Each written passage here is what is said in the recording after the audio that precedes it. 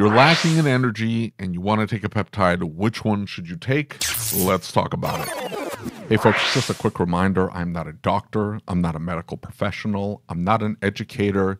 This is entirely for entertainment purposes only. You shouldn't listen to anything I have to say. Definitely don't do anything that I did. I can only speak for myself and personal experience. Make sure that you listen to your doctors and your WHO overlords. That's it. Let's get to the video. Now, in the world of peptides, there are a few that claim to sort of restore your energy. And those are typically things like MOTS-C and NAD+, even though NAD+ is not technically a peptide, but it's almost always sold on the peptide websites. Now, in addition to that, sometimes you'll see L-Carnitine, sometimes you'll even see stimulants like albuterol and clenbuterol and yohimbine and a mix of vitamin B12 and a few other things that are supposed to give you energy. So which one do you choose? Well, I don't want you to think that I clickbaited you. So again, I'm going to give you a few suggestions at the end, but here's the thing. Your diet and your lifestyle habits are the biggest factor in whether you're going to have energy on a daily basis or not. If you are not doing your cardio, if you're not weightlifting, if you eat garbage, you're going to feel like crap. And I don't care how much MOTS-C you take or NAD+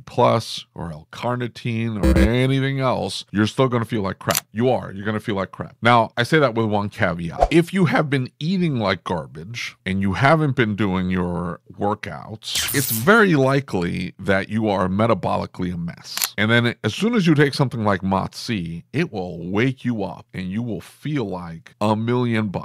But that's not because this is some like elixir of life. It's because you're a mess. If you're already optimized, well optimized, you're already healthy, you're already working out, your VO2 max is already pushing its upper limit, you're lean, you've got good muscle mass, you're eating clean, you're going to take MOTS-C and go, this wasn't much of anything. And that's simply because you're already in good shape. And now you're just kind of pushing from 95% optimized to 97%. And that extra 2%, you're just not going to feel it. But if you're at like 10% and all of a sudden you jump up to 50, you're going to feel so much better. So diet and exercise, obviously, diet and exercise. Everybody hates hearing it, but it's so true. Diet and exercise first and foremost. And here's the second thing. Go get your blood work done. Go get your blood work done. You need to know your vitamin D levels. You need to know your magnesium levels. You need to know your blood count. You need to know what your hormones look like. I was just recently dealing with terrible lethargy. Now, I had just come off a cycle of dienadione, which I made a video about. Check that one out. And I thought the dienadione was affecting my liver. And because it had beat up my liver, it was causing the lethargy. It turns out it had nothing to do with it. My liver was actually in great shape. I was taking injectable glutathione, and although what it did affect was my digestion was a mess while pushing the end of that cycle. But the lethargy had nothing to do with that. The lethargy was because I had pushed a little bit too high on a particular compound that was now suppressing my estradiol. And my E2 came back single digits. Now, that manifests differently in different people. And for me, that was terrible lethargy. I felt like a zombie, completely out of it, apathetic, and then overly emotional, and then back to apathy. It was bad. It was really, really bad. Now, I mean, my mind, the whole time, I was running higher levels of estradiol. And it turns out that I'm either in the sweet spot, exactly where I need to be on my estradiol. If I go too high or I go too low, I get similar side effects, interestingly enough. Now, on the higher end, I don't get lethargy. But on the low end, I definitely do. I never get any anxiety. A lot of people do. They get terrible anxiety. I didn't get any of that.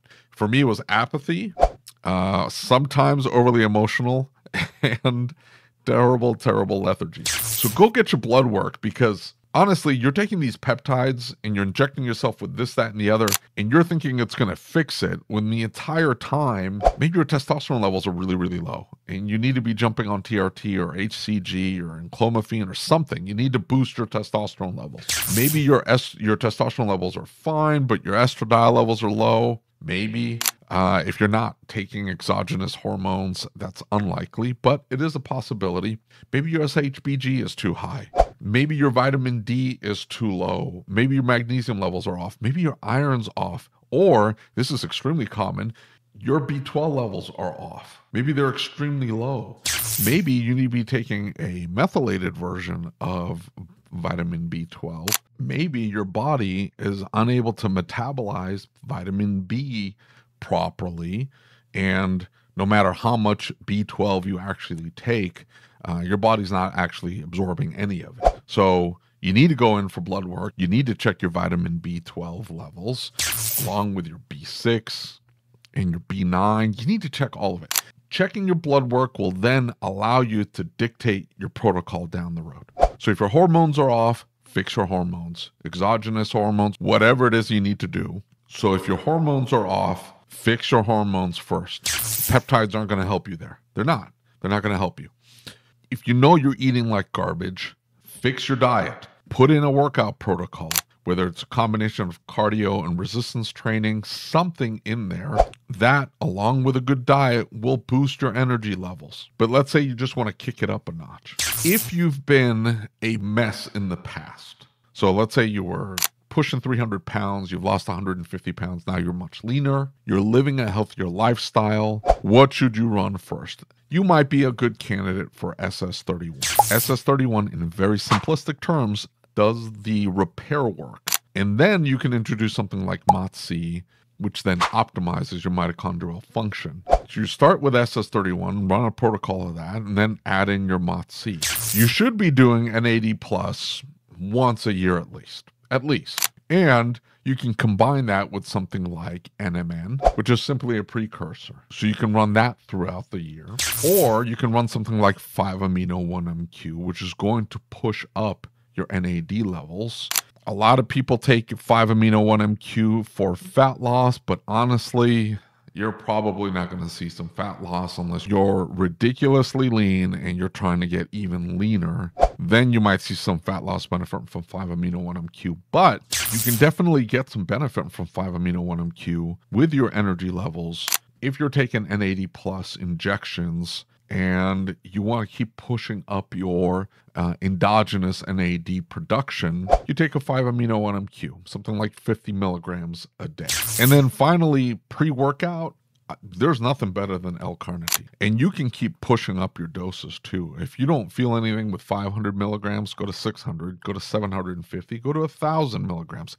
It's whatever you can afford. I've pushed up to 1,000 milligrams pre-workout. You feel like $1 million when you go work out. And you don't always need stims if you're taking L-Carnitine. And on top of that too, it pushes up your endurance. So instead of tiring out at 45 minutes or an hour into your workout, 90 minutes and 2 hours are no problem when you're taking L-Carnitine. You can just keep going longer and longer and longer. And I'm talking like a 2-hour heavy lifting, and then another 30 minutes of cardio afterwards. No problem with L-Carnitine, even though cardiovascularly you're not like at 100%, like you're not in tip-top shape there. But you can do it if you are injecting higher doses of L-Carnitine. It's a 10 out of 10. Definitely jump on that. And then if you are already in the gym and you want to push up your endurance even further, you can introduce something like cardarine. Cardarine at 10 milligrams a day, man, it puts you on a completely different level of endurance. Now, something like that, I cycle on and off. I go 8 weeks and then I cycle off for a minimum of 8 weeks, and then I jump back on. And really, I do it if I'm in a calorical deficit because you're already depriving your body of energy. And so adding those 10 milligrams a day gives you that extra little bit of boost. But man, when you come off of it, you immediately, that next day you feel it. It's like, man, I cannot go as long on this cardio session as easily as I could just yesterday. And it's not even, are the cardio sessions hard? Yeah, they're hard, but you just don't feel the exertion the same. It's a lot easier to get through your cardio when you're on cardarine than when you're off of it. And it helps with the lipids. It's a fantastic compound.